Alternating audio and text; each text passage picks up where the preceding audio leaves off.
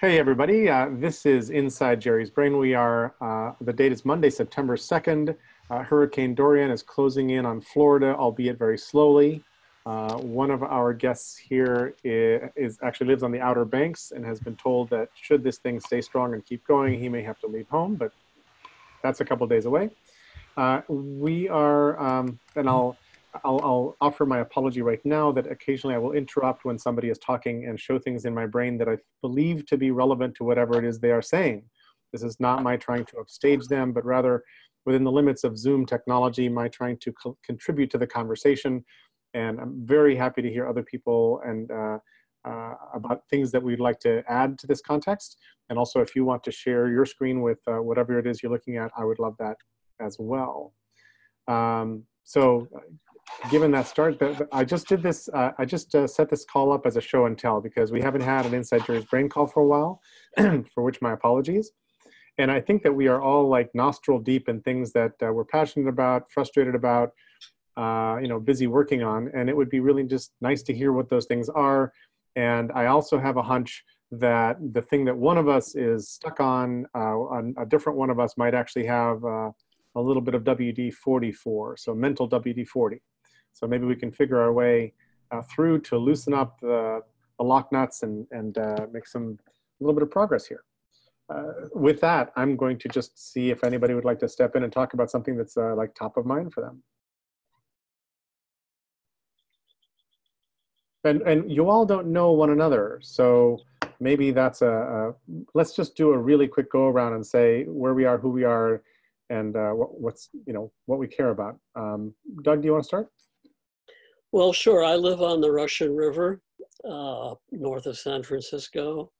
I'm by background a physicist and then a psychoanalyst, studying with Eric Fromm, and doing a lot of consulting ever since, which takes me into my current thing, which is looking at what we do about the economy since it's broken, and the politics to fix it is broken. So there's a lot to think about, and that's what I do. Thank you very much. Bobby? Hi, I'm interested in systemic change these days and approaching that from the perspective of what are the underutilized capacities in the world, whether the global volunteer community or the ability to prevent harm and recycle that to pay for social innovation.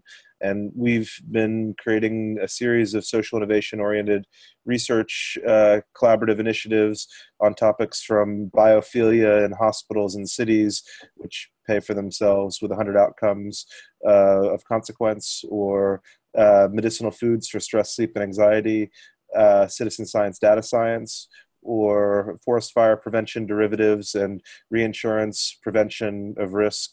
So looking at that for flooding prevention through coral reefs health and forest fire prevention. We're looking at zero subsidy affordable housing. Effectively, each of the areas is a context where there's an economic, radically underutilized combination of capacities that makes it possible to have some kind of utopianization or optimization towards social innovation, scaling to the scale of sustainable development goals and beyond as GAP. And we've been orienting in that kind of portfolio of directions. Thank you. I think I first ever heard of social impact bonds from you and a bunch of things. You're always you're always exploring the systems perspective on interesting social problems and kind of complex networks or complex solutions that can sort some of these things out. It's fascinating. Gene? I live on the Outer Banks of North Carolina. My wife is hollering. What? Sorry. They're showing 100-mile-an-hour winds Friday morning. Okay. Not so fun. News reports. I live on the Outer Banks of North Carolina, and the hurricane is on its way. Personally, I'm a recovering systems thinker. Hi, Gene.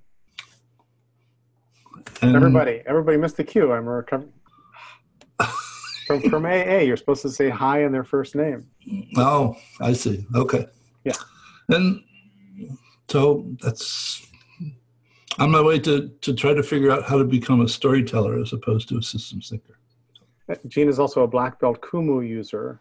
Kumu is a systems diagramming app that is quite brilliant. He made a very good faith effort to train me up in Kumu, but my brain is so solidly welded to the brain that I was unable to begin thinking differently, which was an interesting lesson to me. And to add to that, I had a 21-year love-hate relationship with the brain. With the brain as well. Because, you've like uninstalled it 4 times or something? Oh, more than that. Yeah. Because I really wanted it to be Kumu and it was never going to be. So, but now I figured out what it's really good for. So I'm now an advocate for the brain too. Love that. And Ken, Howard, thanks for joining. Howard was also on this morning's call.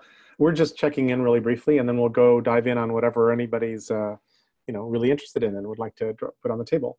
Michael, where, what, how? This is just a quick check-in. West coast of Canada, Vancouver Island. Been involved with community currency systems for something near 37 years now. And I think we've just found the magic element, the final piece of the puzzle. So I'm rather distracted by the oddness of not seeing what was sitting right in front of me for the last 30 years. Well, that sounds awfully promising. I'm curious and eager. So I just realized that pretty much all of you are in my brain.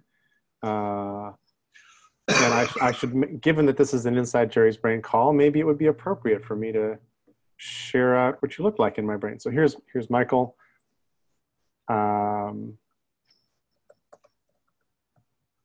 Let's look up Bobby.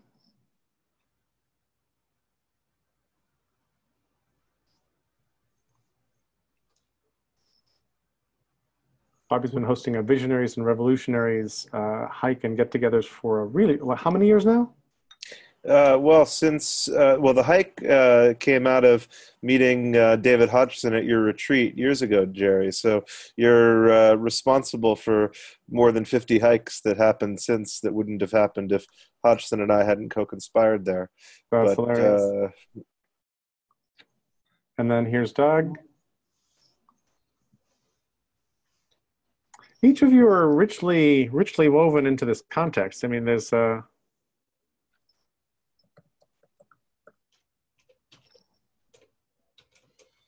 then here's Gene.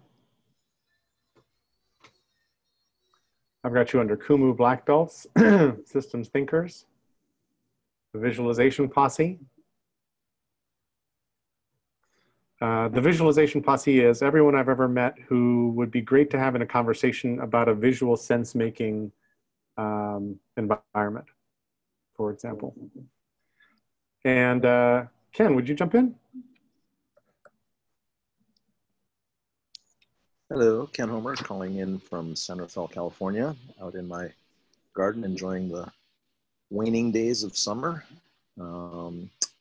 Just always happy to be on a Jerry's Brain call. There's such interesting people and things to be explored here, so happy to be here today. Awesome. And here's World Cafe Facilitators. Collaborative Conversations is kind of Ken's, I think, central gig. And Ken has been sort of our lead guest on a couple of these calls, talking about somatic experiences. Basically, how do we manage to figure that out? John, would you like to introduce yourself briefly? John Grant. I'm based in the northwest of England, near Manchester. I'm a software engineer by training. I'm an entrepreneur for the past 15 years, involved with data science, looking at the skills in the IT job market. I'm interested in the future of work, automation, machine intelligence, and the impact that will have on the future of work. Connecting, complexity science, Wardley mapping, and really today I'm here to listen and hopefully ask some questions. Beautiful. Here's Knevin, just as a how we go. And Howard, do you mind checking in? I just wanted to. Please. I was just going to share, you mentioned the future of work and future of skills. We released a paper I just sent the link to in the chat around how the future of skills, if you look at each sub-industry, appears to be VUCA skills, and that there's strategies for learning VUCA skills perhaps associated with service learning, skill volunteering in association with social innovation, but in general that the largest institutions are all sort of self-identify as missing VUCA skills when asked as largest risk to them. So that link to the future of work, future of skills, future of skill gap, and impact opportunity aligned to skill gap is something I just shared. Oh, you have a VUCA section. That's of course. Are you serious? Of course I've got VUCA. Well, and I've heard it pronounced VUCA, so who knows? I mean, it's a little like GIF and GIF, I guess.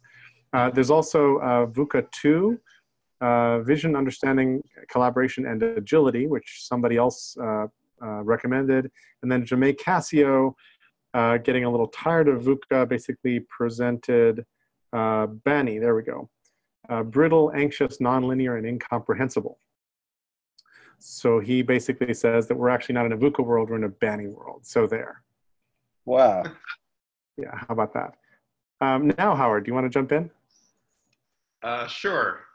Well, this morning's call lingered with me, so I thought I'd join again. I'm in Portland, like Jerry, Portland, Oregon, and currently teaching at Pacific Northwest College of Art, teaching systems thinking and foresight, and enjoy working with younger folks. So here's PNCA, which is walking distance from where I'm sitting. And then Howard, you had sent the link to this this post of yours this morning, which I am not finished digesting. So I was actually following up the article that you refer to, and later I'm going to curate a little bit more of that. But what I was doing was curating the thought for the call, where I connected to, we talked about culture eats strategy for breakfast, because wikis are very much about culture. System 1 and System 2 thinking, et cetera, et cetera. So I'm going to garden it into the context more as we go.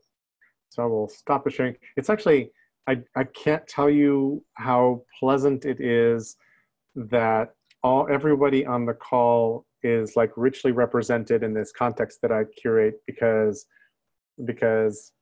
I don't know, because it feels like I know some part of you and I can show some part of you to one another, right? In a quick, efficient way that normally we don't get. I remember many years ago, Jason Calacanis, who is now like a media phenomenon and conference thrower, he was like a skinny kid who would come up the elevator, drop a bunch of mimeograph copies of Silicon Valley Reporter on our front desk and escape down the elevator.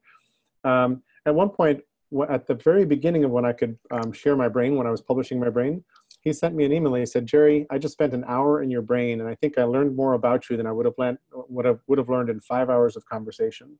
And he had run across thoughts like things my dad taught me, which don't come up in normal conversation, right? But he'd just gone wandering and found a bunch of things, partly because I'm publishing pretty openly a lot of these things. So let me pause. And we just heard a bunch of really interesting things. Anybody want to talk about something they're chewing on that might be of shared interest? I want to hear what Michael figured out.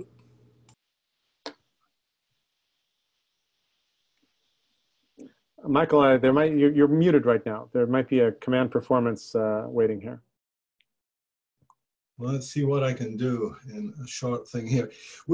I've been on the money gig for a long time, and that I see conventional money as an alien intervention. It's their money.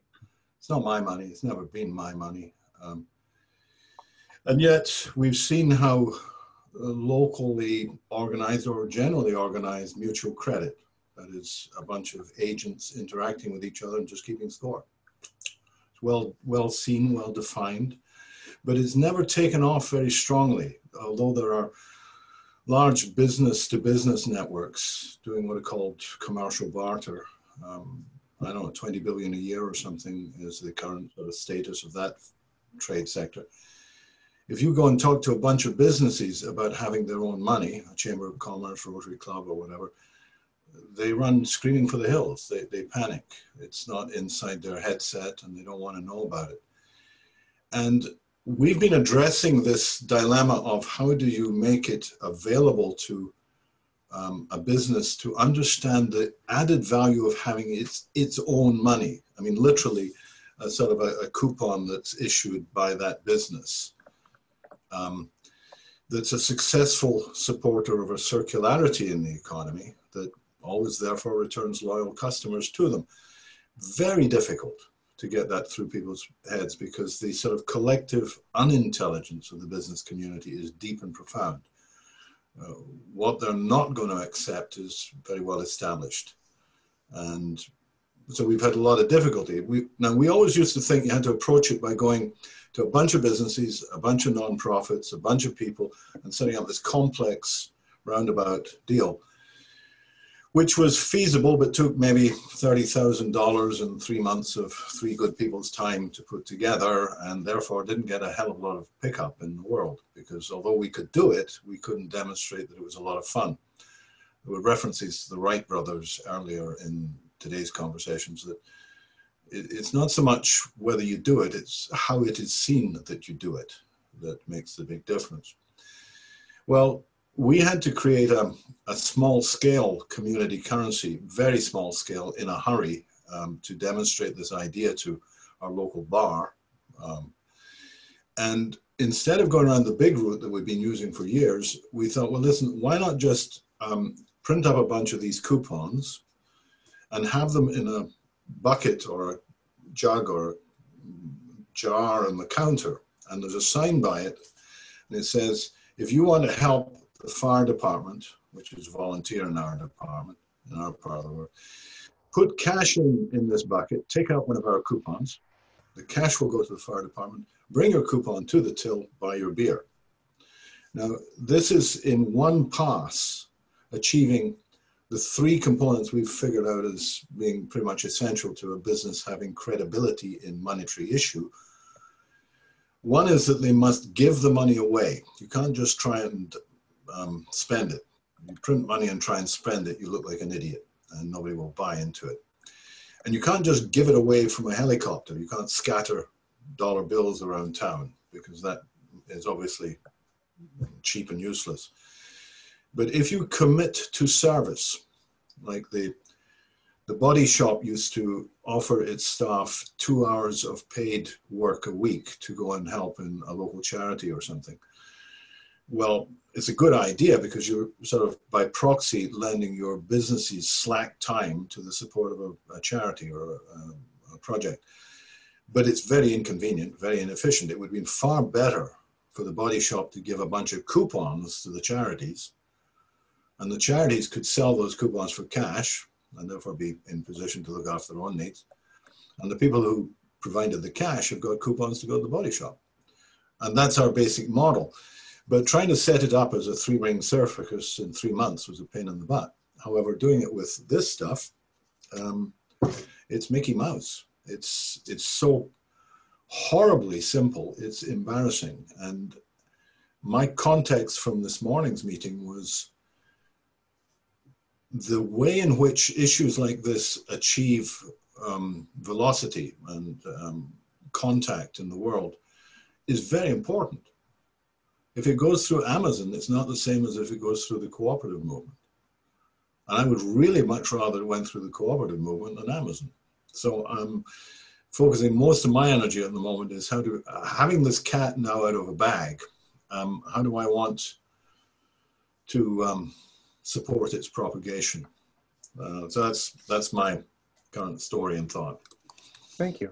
So just to try to reflect back some of what you're saying to see if I'm understanding it, it's one little piece of it is just as banks create money by giving out loans, loans are effectively new money and they have to have fractional reserves to pay them back, but basically they're inventing money through lending. In some sense, a merchant can invent money by creating coupons they're willing to honor that other people then purchase and put into circulation. But that original merchant has just made local currency. It just made it out of whole cloth. They created a promise, which is everything that a money should be, but who's responsible for the promise inside one of these localized or community networks? You hopefully have a bunch of businesses have been the issuers of this money, and therefore it's underwriters, and give the confidence to the general public that they can go to this bar and that grocery store and whatever. But it has to be achieved by genuine service. This is the mini magic, that if the business just printed the money and took it for granted that it was a solid business, you will love my coupons, then they're going to find themselves up against some sort of a cognitive wall, a reactive. But if instead they do a sort of a barn raising with it, which is to say, we're lending our support to the hospital's MRI fundraising, the church roof, the school this, or whatever. We're lending it by putting our asset of this $1,000, $10,000 of promises in the charity's hands. Therefore, we have given our service to that charity. And then when people buy those coupons, they've validated it and they get to be the redeemers of the coupon. So it's basically giving it real value by creating it in service, and then having that service realized and show up back in the business's till. Then they've got real money in their till that is the evidence of their circulation and their promissory behavior. So it's basically short-circuiting. It's collapsing something that we had the components scattered around in time and space and organization, going bonk. Easy as pie. Start here. And my concern is too many brush fires in too many directions. I want some coordination. Right. And you had mentioned 3 components for the credibility of money. I wrote down 1, must give the money away. What were 2 and 3? I think I skipped. I didn't catch the. Basically, yeah, they've got to give it away, and it's got to be validated as genuine gift of value. And the way that is realized is somebody puts down $20 on $20 worth of coupons and then gets $20 worth of beer. And what would the third be? Is that the realization? I'm not sure. The cycle is creation. Validation. The second cycle is validation. That's very important. That's the transfer between hard cash and soft money. It's the interface. It's the edge effect. It's where the rubber and the road really meet. It's where somebody says, yeah, this is good money. It buys beer. And that's the ultimate affirmation, is the money buys beer.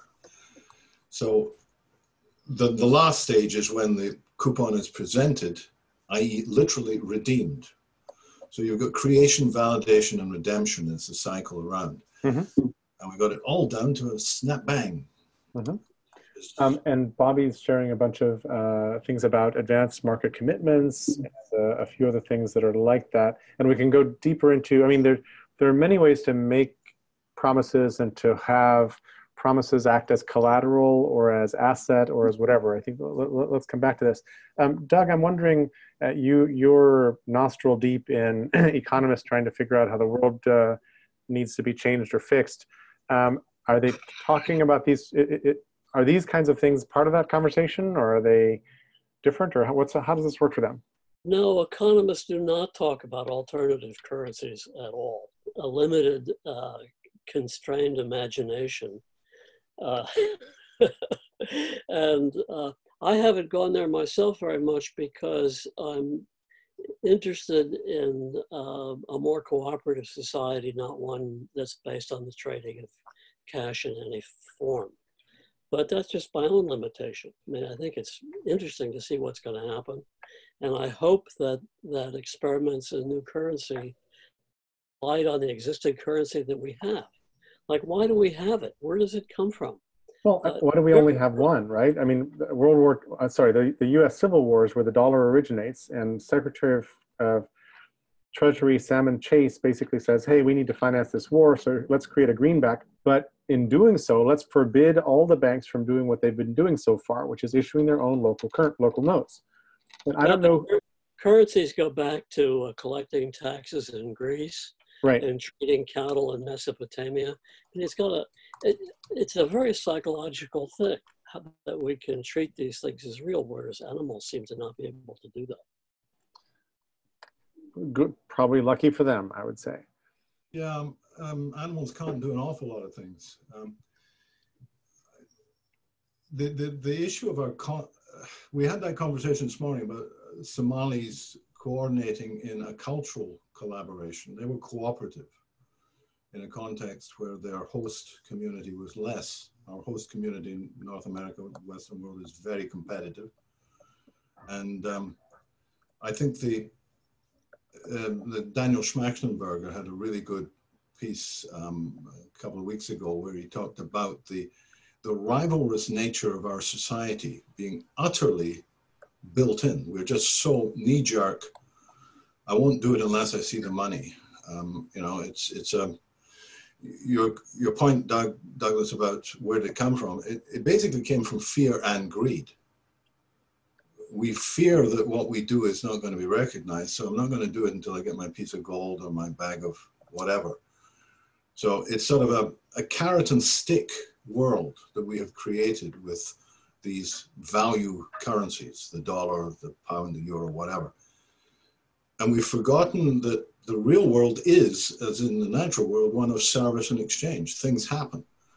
But for them to happen in a cooperative context, it seems to me absolutely essential that we have a cooperative money, just exactly as we are currently bedeviled with a competitive money. We're so much in the competitive money world, we don't even see the damn stuff. So making that transition to, and not expand, not get rid of one, have another. It's rather, if you can make it with a competitive money, why not also have your own? What is the possible negative of having your own money? I mean, one example that comes up when you say that, we've been looking at the two dimensions of, you know, on the one level, volunteerism. We've organized 100,000 hours plus of time, but that's not through intrinsic, that's not through extrinsic incentives. That's intrinsic incentive motivated. But of course, we haven't, you know, organized billions of hours of time, which maybe you require extrinsic incentives to reach some kinds of scale that are where it's dependent. But what we have found is the motivation of learning is a motivator, the motivation of creative opportunity to collaborate with others and build social capital. These are motivators.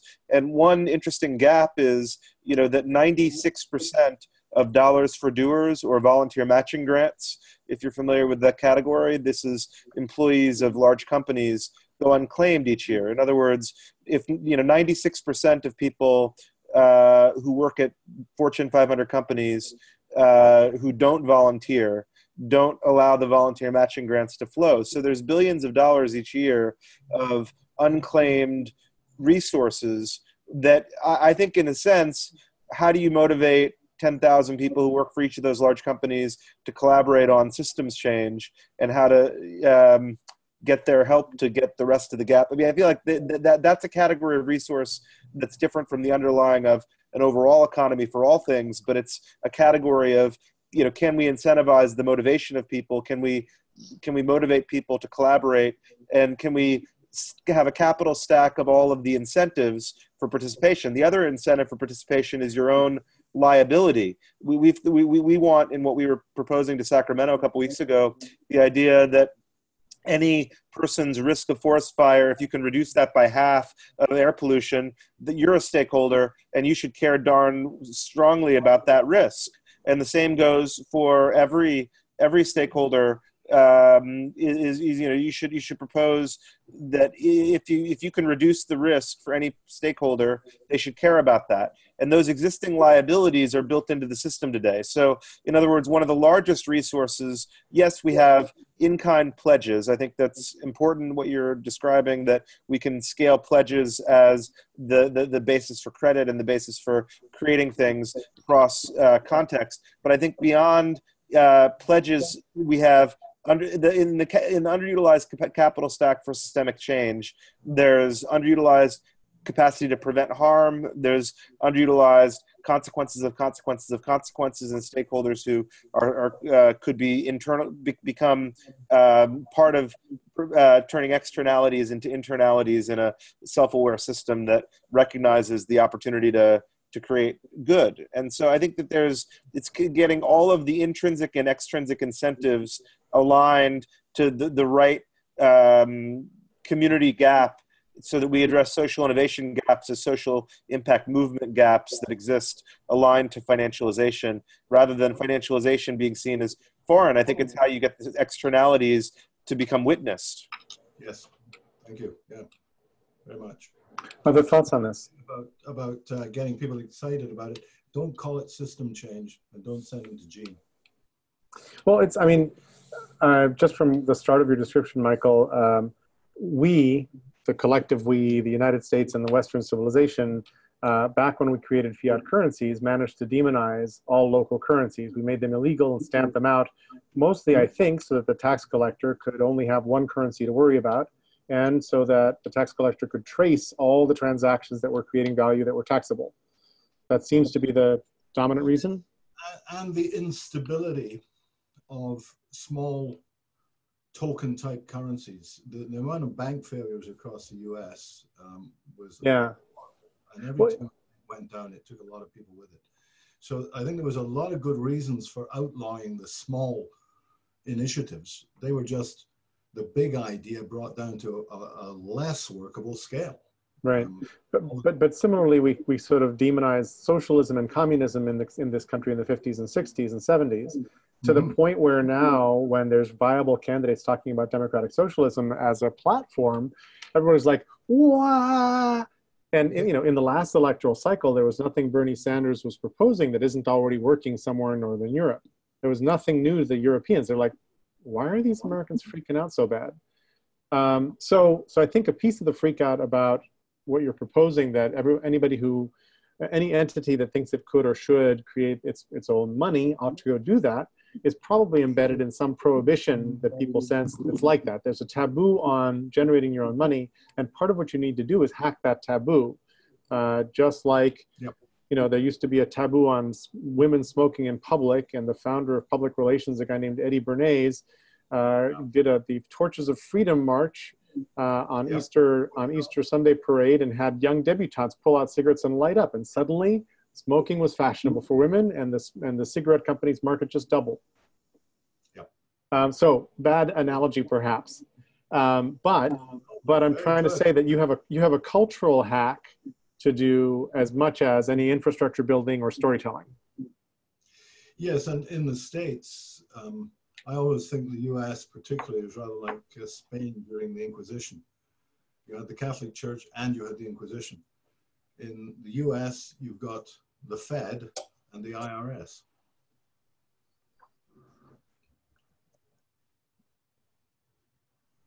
Here's the Torches of Freedom March,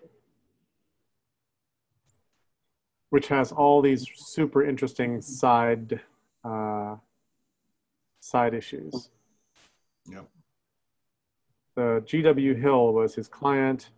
George Washington Hill, who was the CEO of American Tobacco Company, which sold Lucky Strikes. That was his client who said, "Hey, we need to get women smoking outdoors."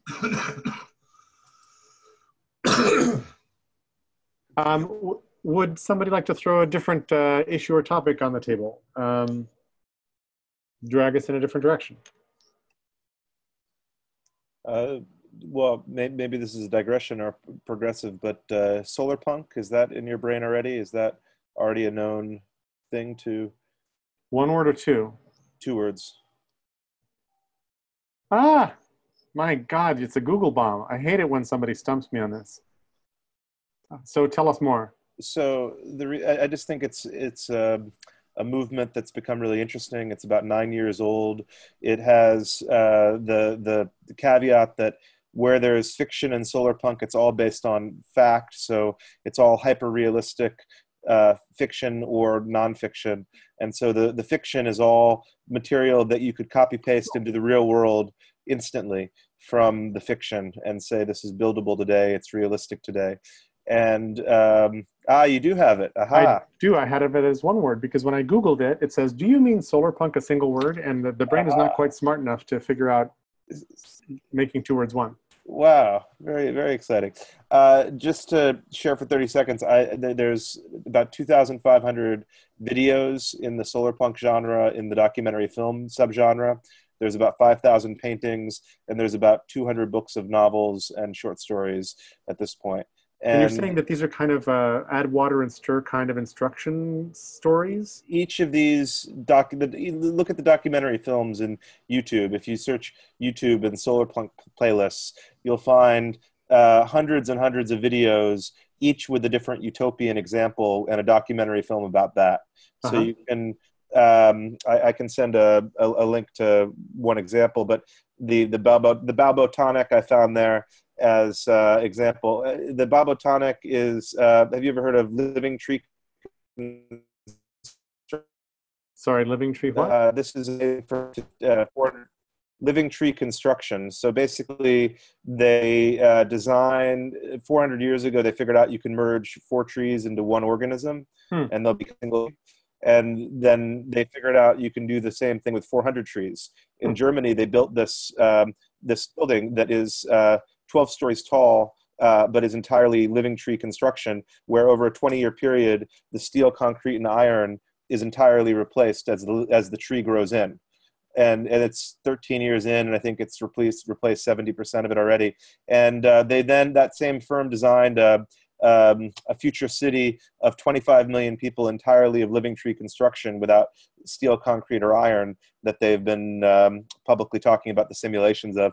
And so Solarpunk were the first people I noticed who identified that. But effectively, you know, that and 1,000 other documentary films. I mean, FarmBot is another amazing solarpunk subgenre. And I just think that the sort of meta category of aspirational, the utopian future is here today, but buried unevenly somewhere in the world.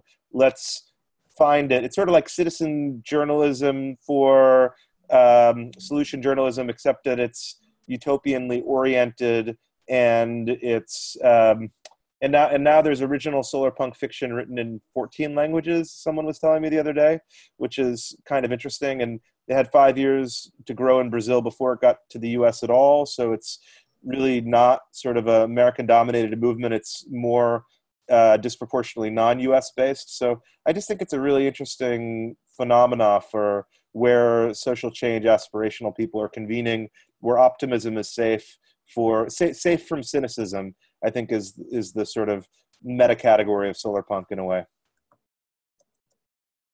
Has anybody else heard of the movements? Not so much. So I didn't have the living tree construction in my brain, but I do have FarmBots and solarpunk, but not with the richness of what you've just described. And sort of reminds me of Cory Doctorow's Walkaway. Although it doesn't go into these terms, but it's very much, you know, the premise of Walkaway is a dystopian future where there are normals who live in the cities which have fallen into a mess, and then there are people who walked away into what appear to be uninhabitable regions of the world, except that through molecular fabrication and the cloud and whatever else, people can actually create building materials and have enough water and power and everything else and connect themselves up to the grid such that they can kind of live any place and make as beautiful a place as they want. And when the normals show up and try to take over these things, they're trying not to have weapons and not to become a weaponized society.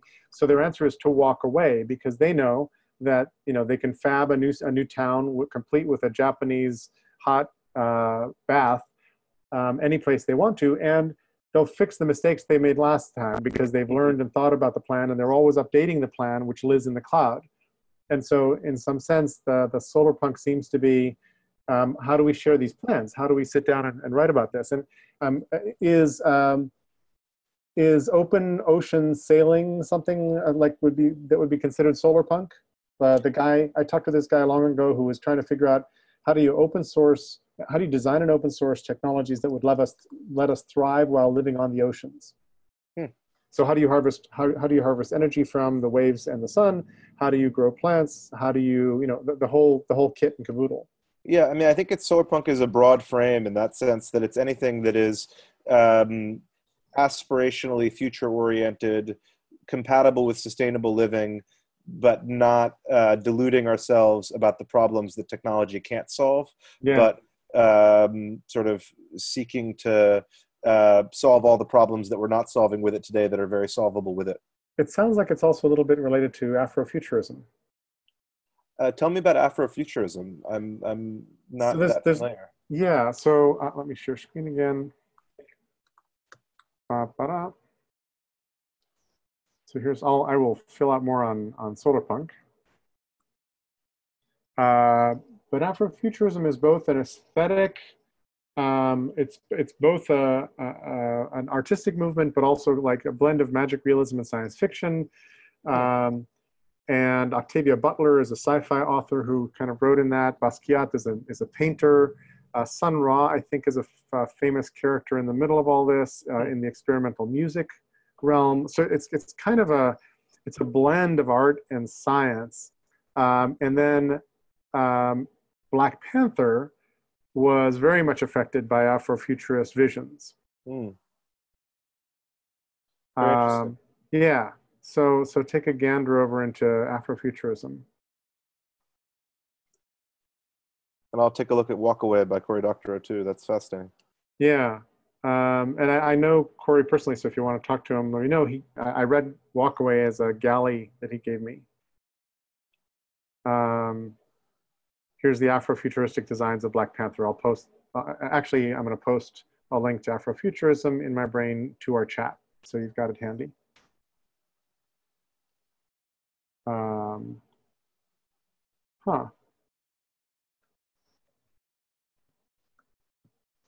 Anybody else? Does this trigger any thoughts for anyone else on the call?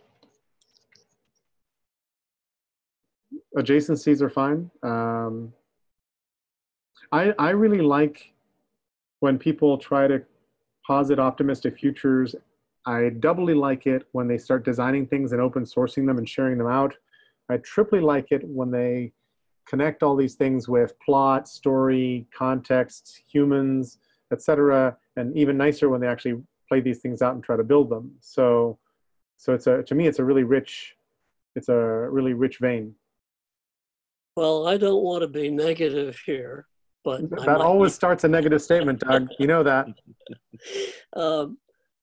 I'm concerned for how the optimistic futurists play out against scenarios of what we do to stop climate change and cut back on fossil fuels. It seems to me that any plausible scenario of cutting back on fossil fuels is very disruptive for contemporary society and hard to imagine how it recoalesces with the population that we have now. Take food transportation, for example. Most of our food is transported. If we cut down the use of fossil fuels, the transportation of food would be vastly limited. Are we creative enough to make up for the difference locally? And what about the large number of places on the earth that are not capable of sustainable growing? So it's a whole bunch of concerns that are basically, let's put our positive ideas against difficult scenarios and see if we can find a way through. So what, and I love this question, and I'll just throw a tiny thing in. I just recently met in the last couple of weeks the founder of Blend Hub. I'll put a link on in a second. And Blend Hub, basically, he's making powdered food, but highly nutritious powdered food. And I'm a Michael Pollan fan, so I'm a big believer, like, eat food, mostly plants, not too much. But one of the key inventions he's come up with is a portable factory that basically ships as 1 or 2 containers. And you can drop this any place. And his idea is to put this either near the source of the raw materials or the source of demand, and to use it to create high nutrition powdered foods that anybody can afford, anybody can get. Shebang should just move it the hell out. And, you know, here I'm thinking of Soylent, which is, you know, this mildly sexy food supplement invented in Silicon Valley because geeks wanted to be able to sit in front of their terminals 24/7 and not have to worry about what to eat next, et cetera, et cetera. But then I'm also thinking about urban farming and ways of actually distributing the growing of food right into the places where food needs to be eaten, which would dramatically lower fuel consumption the way you're saying, Doug. So I think there's a variety of people tackling this thing. I think that there's a way to also get there in alignment to that.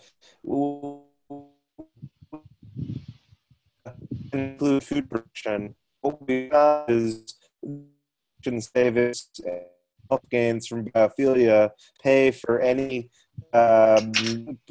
city because at a much greater level. And so, if in other words, if you have biophilia where the plants are free and the food is extra value, you can effectively grow much more in cities and than previously thought feasible. It's just the point is that if you take the apple as the end goal, you're not going to get there. But if you take the progression of 1,000 different kinds of fruit plants are necessary to achieve mental health goals in the city, and you look at the mental health gains from biophilia, it's a large part of economic cost. Air pollution likewise. So I think that if in whole cost accounting, I do think there's a way to increase the biophilia density to botanical garden scale density. And those kind of responses can also be resilience approaches for global warming context too. They can help provide more green from cities. Doug, again, are the economists that you're talking to tackling major economic strategies for mitigating climate change, or are they off the climate change conversation? Like are they talking about what happens when we cut fossil fuel use, pretend that we managed to cut fossil fuel use dramatically, what happens then? Well, I wish they were, but my experience is that they're looking at how to get from this economy to a green economy where they could make more money. And the depth of understanding of that is very limited. I mean, for example, the idea that if the cost of generating electricity with solar panels was less than generating it by fossil fuels, then the argument is everybody would switch. Well, in the US, 55% of the homes are heated by gas, and 80% use gas for cooking and hot water heating. And so if you have a home, you can't just switch from solar-produced electricity and get rid of your gas furnace without paying about, for the 3 appliances, maybe on the order of $5,000 for installation, renovation, and so on to make the switch. And people just don't see that kind of contingency. They just imagine that if the price of solar energy was the same as fossil fuel energy, people could just switch. It ain't so easy. And I don't see economists facing those arguments. I have something that might be related here. Please. I live in the Bay Area. I live in Marin County.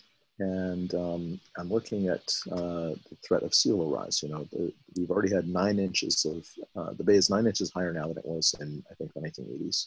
And it's increasing. And as anybody who's been watching the news knows, Greenland and the ice caps are melting at a much higher rate than previously predicted. So there was recently an article in the local paper that said there's 10,000 houses at risk of flooding in Marin County by 2100. It's probably closer to 2045. So I've been interviewing some people in the area to try and get a sense of what's going on. My feeling is that there's a lot of really good work that's been done by folks like Spur. They've got a whole atlas on this. Individual municipalities and counties have a lot of work, but there's not a lot of good collaboration occurring across boundaries because there's so many different entities. There's the Coastal Commission, there's ABAC, there's the Army Corps of Engineers, and these people do not know how to talk across boundaries to each other. So as I've been interviewing, last week I interviewed the watershed planner from Marin County and asked her what keeps her up at night. And, you know, it's infrastructure. Most of our infrastructure is at sea level. And a 1-foot rise is going to be a real problem. Plus, in the event, looking at Marin County in particular, 101, everything east of 101 is built on landfill, essentially. All of that was bay that's been filled in. So there's some talk among certain people that 101 could be the berm. Everything to the west of 101 would be saved, everything to the east would go. If that happens, Marin loses about 85% of its tax base because that's where all the businesses that generate tax come from. And then you've got to pay people to buy their land back and to mitigate this managed retreat and then move them somewhere else. So do you open up open space and build more billion-dollar homes, or do you do high-density infill?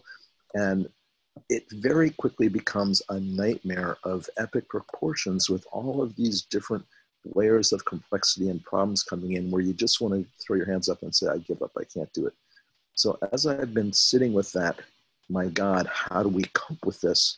The question that's come up for me is in how to create public conversations that don't look at those problems so much as ask the question of who do we need to become in order to handle this? Because if we stay with the old version of economics, if we stay with we've got to make money and all these things, we're doomed. But if we can say we're being called to a larger sense of community, a larger sense of working together, then I think we stand a chance. And I don't know, my hope is to try and put together a pilot program that I can get funded by a community foundation so I can do some of this collaboration work. I don't know how successful I'll be. I've got a partner on this that we're working on doing this, but that question of who do we need to become in order to cope with these really large challenges is just ringing louder and louder in my ears with the desire to let's get some, start bringing people together in 50 or 200 folks at a time and having these conversations of what's important and recognizing the immensity of the challenges before us, that there's going to be a lot of things that we will not have. What could we do and how can we start to address that? So that's kind of the stuff that's taking up my bandwidth these days.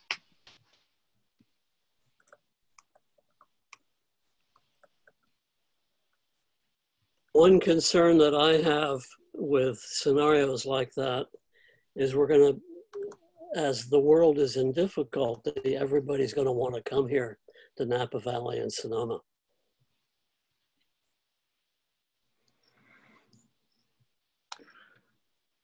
There's like all sorts of interesting things about climate refugeeism that nobody's really dealing with, like any number of things.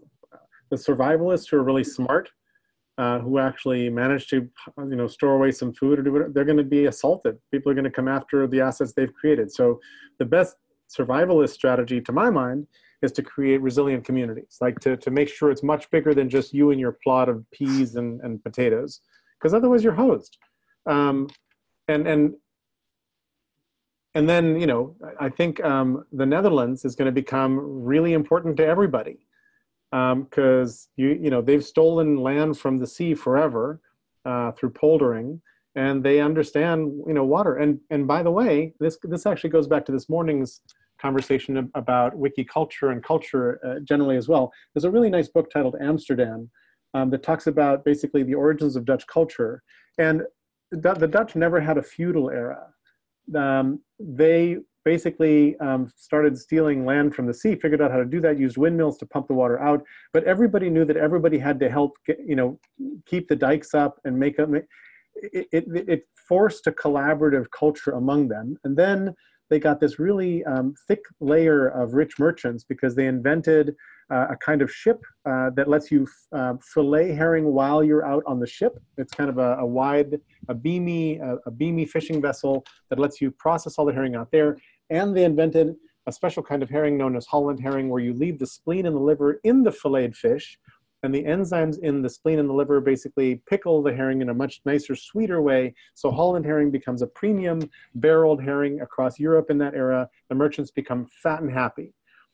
So you have this very thick middle class of people doing business, doing stuff that's really interesting.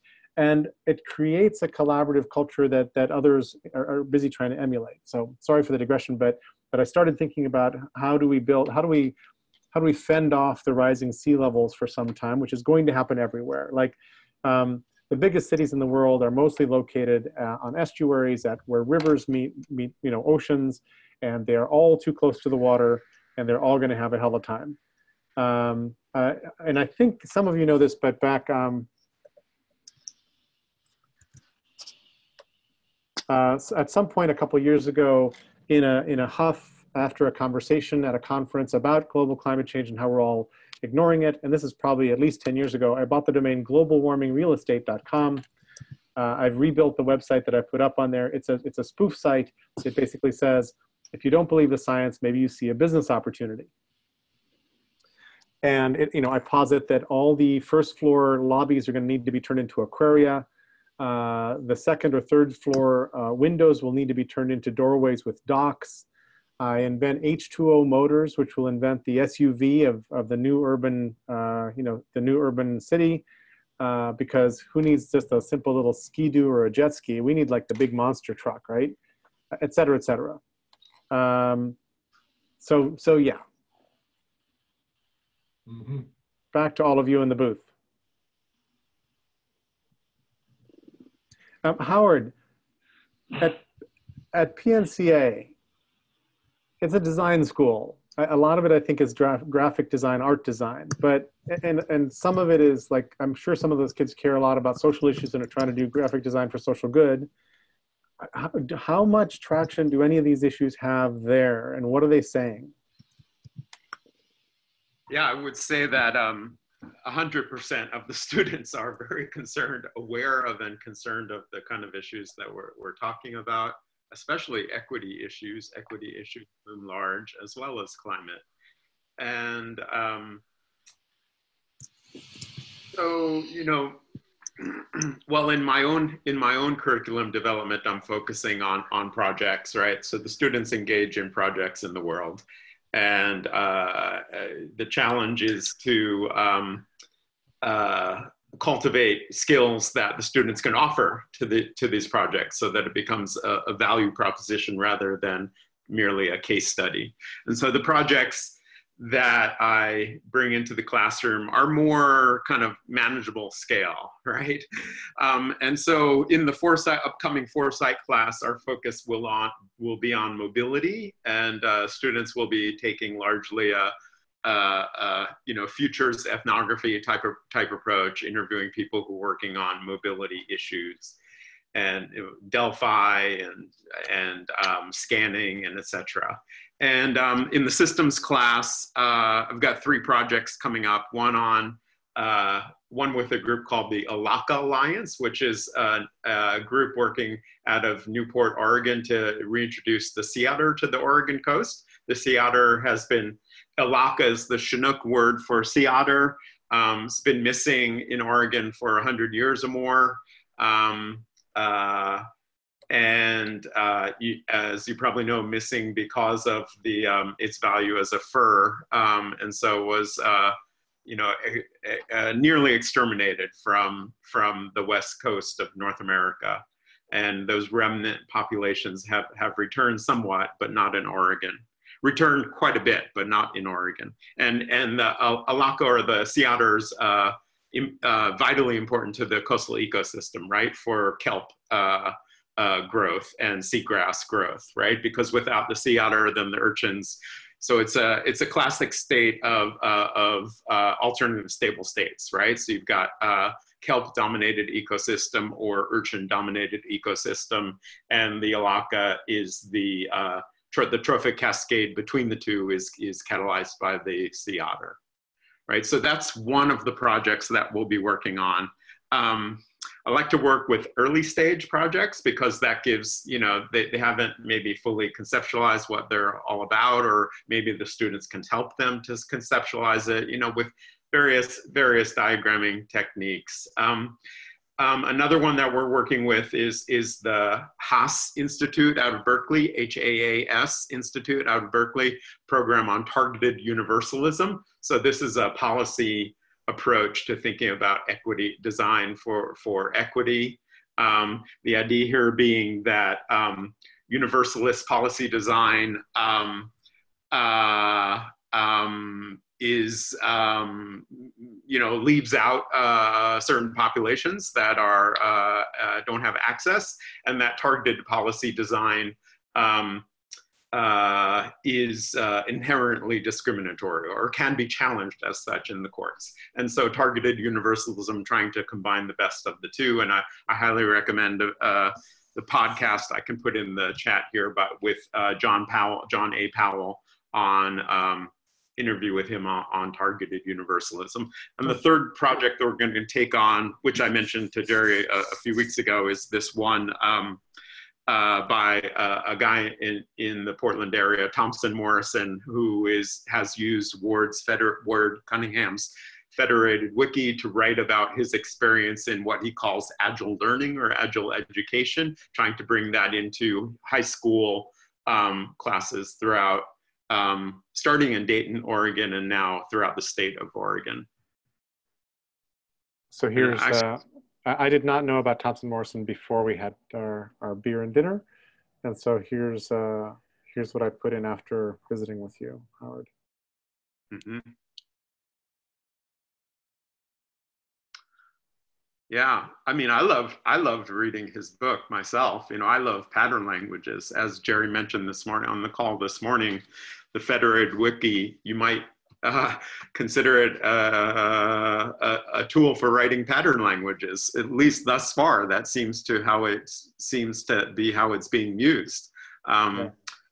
Yeah, so I enjoyed reading his book in that format and following it along. He now has a manuscript, and so we'll see how it. We'll see how the experience differs. He's sending me his manuscript. This is the wiki that is the manuscript at this point, I think, right? Yeah. He's been basically doing a single author wiki using Federated Wiki to write this book. Right. Cool. Thank you, Howard. That was a lot of super interesting stuff. Jean,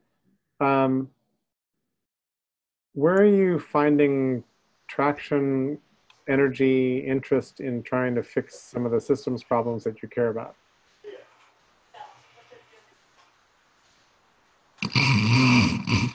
Damn it. You're supposed to say, yes, I like right here. Look.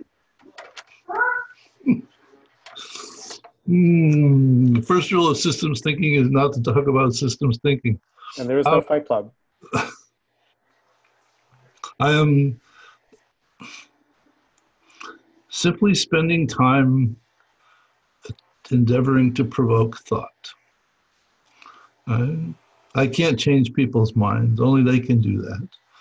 The best I can possibly hope to do is to ask questions in a manner that will get them to think. And so I connect with people on an ongoing basis, and we have discussions about what's on their mind. I stopped pushing agendas because the natural thing is for people to become defensive. So I don't push agendas anymore. I simply ask questions, and you know, it seems to work to some extent, but I have no idea the extent to which it works. Mm-hmm. But I get a lot of thank yous from people telling me that they have a different view of things based upon the thoughts that were provoked, and yeah, which is why I said I'm a recovering systems thinker, because you know we've been trying to sell systems thinking for the last 8 decades since the work of Bertalanffy in the 30s, and for the most part the world isn't buying, and I have come, I think, to understand why they're not buying, and it has to do with how much of what I have to offer you are you willing to listen to right after I tell you you're stupid? Probably not much. So I don't talk to people about systems thinking anymore. I talk to them about relationships and their implications. And I don't get the pushback that I used to get trying to explain systems thinking to them. I ask them about, if you do this, what's the implication? And what's the implication of that? And the implication of that? And what are the influences? And they think about things rather than simply cause and effect. It extends their perspective on thinking about multiple relationships. And sometimes I even get them to draw diagrams. It's unbelievable. Because stop and think about it. You cannot hold more than one thought in your head at the same time. that though if you look at a diagram of multiple relationships, you get a sense of multiple relationships simultaneously, which gets you beyond cause and effect, rather than simply looking at the result of one action. And I think I told you before that workshop that absolutely blew my mind. It was an accident to start with a group of 35 people, and that I didn't realize was going to be a workshop until a few minutes before it became a workshop. And starting out and saying, take out a piece of paper, and on the piece of paper, draw a dot and label it cat. And a few inches away from it, draw another dot and label it mouse. Now draw an arrow from cat to mouse and label it chases. You've now created your first relationship model, and if you feel faint, you should leave now. And for 4 hours, this group of 35 people were absolutely out of control.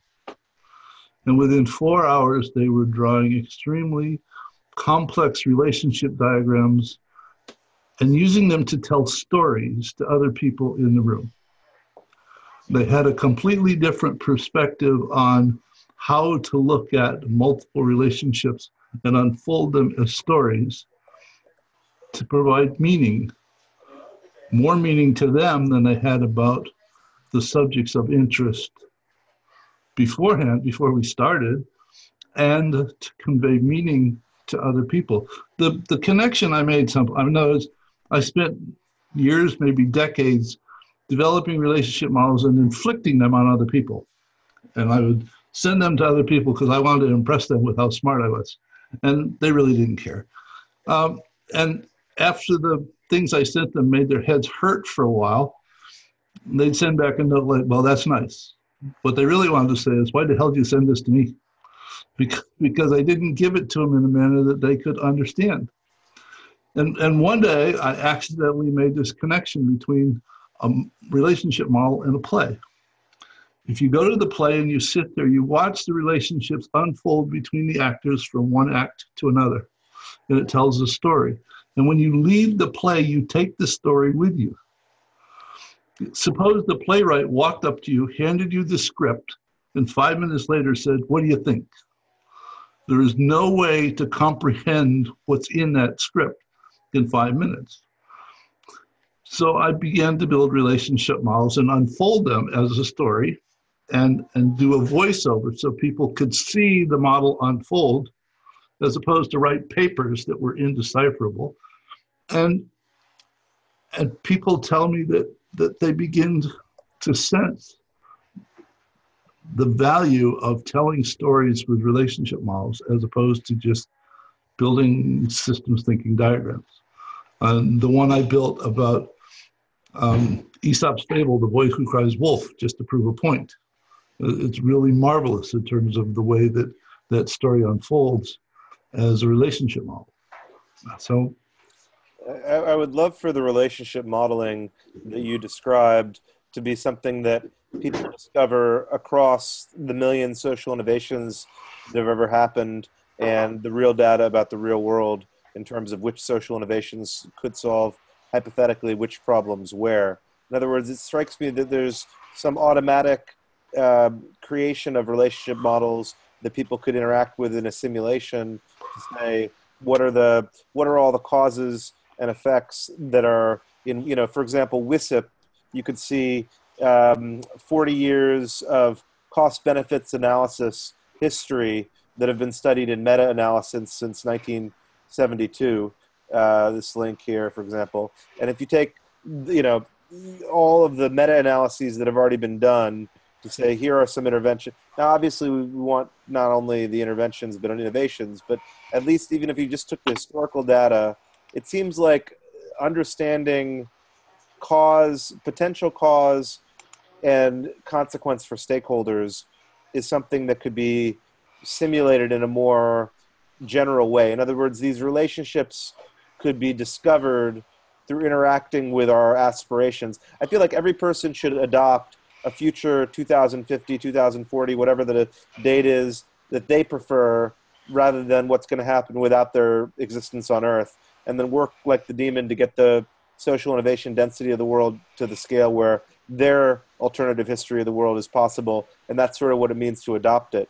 And then, so I think the consequence, the relationship of cause and effect in terms of hypothetical and counterfactual social innovation, I feel like that's the agency and self-authorship that I'd love to see from relationship mapping. I've enjoyed some of your YouTube videos, Gene, in terms of Kumu.io subuniverse, and appreciate your contributions to the thought process. I'm just sort of saying that I'd love for that.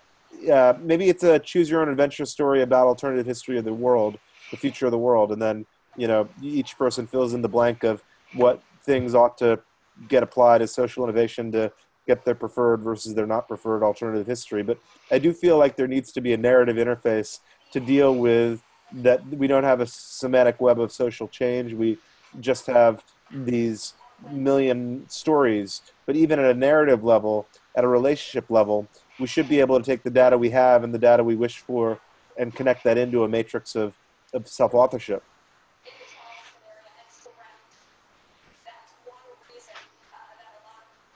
Well, I'm going to say I'm that digesting. Shifting from systems thinking to competing narratives is a huge step. The whole feeling of a system, talking systems, is laying a heavy weight. Talking about competing narratives is like having a handful of butterflies. It's really alive, it's quite different. And getting people to think in terms of working narratives against each other seems to me like a good method.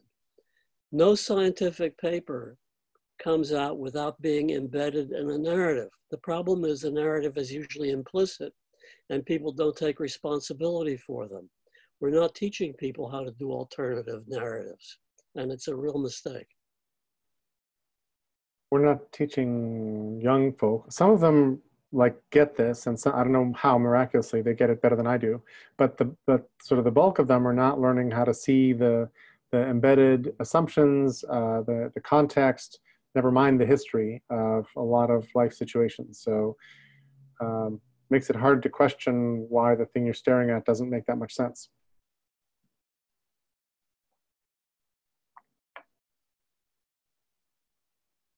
Huh. Well, we've ended up with a handful of butterflies, which is a nice place to land, I think. And I was reflecting in the middle of the call that I think everybody on this call has spent a great proportion of their life energy trying to affect how other people think. Maybe sometimes trying to directly change their minds, but I appreciate, Gene, your emphasis on that being a fruitless endeavor sometimes. But certainly, every one of us trying to figure out how to get people to open up or shift their perspective or whatever you want to call it. You know, change the scripts in their heads is one way I sometimes talk about it. The place that I finally concluded, or the point that I finally rested on, is that people always, always, always do exactly what makes the most amount of sense to them in the context of the moment based on their current understanding. And I can't find an argument to violate that, because even if you attempt to act incoherently, you're doing it with an intent. Go ahead, John. Increasingly, I've worked on the idea that it's not changing people's minds, it's getting them to discover their own mind. Mm-hmm. And they can't change their mind to something which isn't kind of potent within them anyway. So you might as well work on that. Well, for example, I've been thinking about the teaching of poetry. We teach poetry as, oh, kids, here's this great poem written by this genius. Wrong approach. Much more important is, here's this interesting poem. What does it stir up in you? Let's learn how to deal with your own experience as you listen to this poem. Totally different. John, you were going to jump in? A question. To Gene's point, are you describing survivorship bias? Is that what humans at the moment are afflicted by? That's the right word. I don't know how to. I would have to think about whether or not survivorship bias connects to the statement that I made. The statement simply seems universal, so that if somebody is operating with survivor bias, it's based upon what makes sense to them in the moment based on their current understanding, which to me all folds back to what Covey said in the 7 Habits. And he said, seek first to understand and then to be understood. So that if you do something that makes no sense to me, it's not because of something you don't understand, it's because of something I don't understand. If I were you, I would take the same action. If I were you with the same understanding that you have in that context, in that moment, I would do what you did. So that what you do doesn't make sense, it's because of something I don't understand. So it causes me to stop and think rather than react more often than not. Ken, thank you for being here. We're gonna wrap it up in another couple minutes. And ask more questions. It was a pleasure. Good to see you all. Take care. Super glad you joined us. Thank you. Enjoy Marin while it's still there.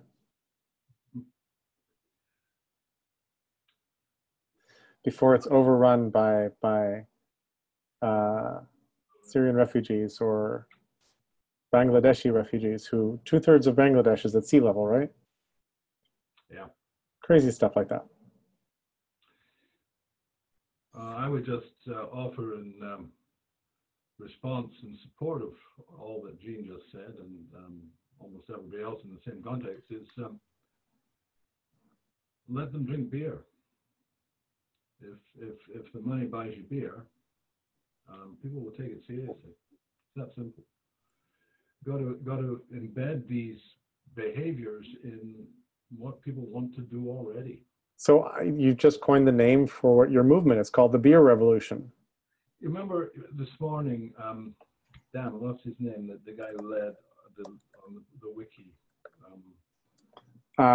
Which of the people? Yeah, which of the people? The one who liked the stop sign. Pete Kaminsky. Pete Kaminsky said that this was the human-machine interface that he thought was one of the most interesting there was. The stop sign. And it doesn't have to be physically interactive, it's very present, social behavior that has a consequence. Similarly, the white line down the middle of the road, it's a very, very profound device. It moves people in different places. And we need some more sort of white line, stop sign procedures that people just find convenient and effective and serve them. And just to show how complicated these things are, so I grew up partly in Argentina, and Argentine drivers are notoriously bad. But one of the interesting things was that there were lines on the pavement. It's just that nobody obeyed them. So normally traffic in Argentina looked like a school of fish.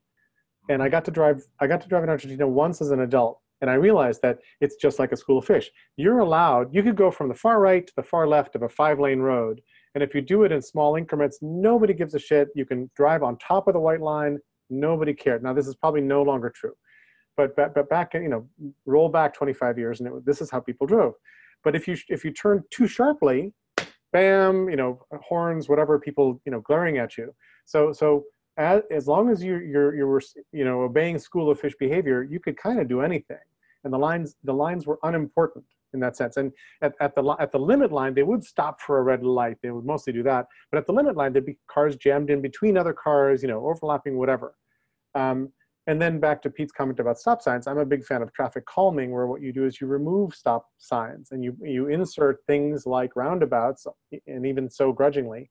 But when you do pace matching and everybody doesn't have to bring their energy to a full halt, you actually get better throughput, fewer accidents, et cetera, et cetera. So even a simple thing like a hexagonal red stop sign is a complicated affair when you start digging into what would you use, how would you use it, where would you put it, do people understand it, does it help? But it's not magic. And it's not magic, that's true. Anyone with last words for this call? I just wanted to say thank you, Jerry, for convening this excellent conversation of humans. I appreciate that we've been able to iterate forward progress of discovering a mental frame set by the end of the conversation that is a more useful toolkit than I arrived with. So thank you. Thank you all.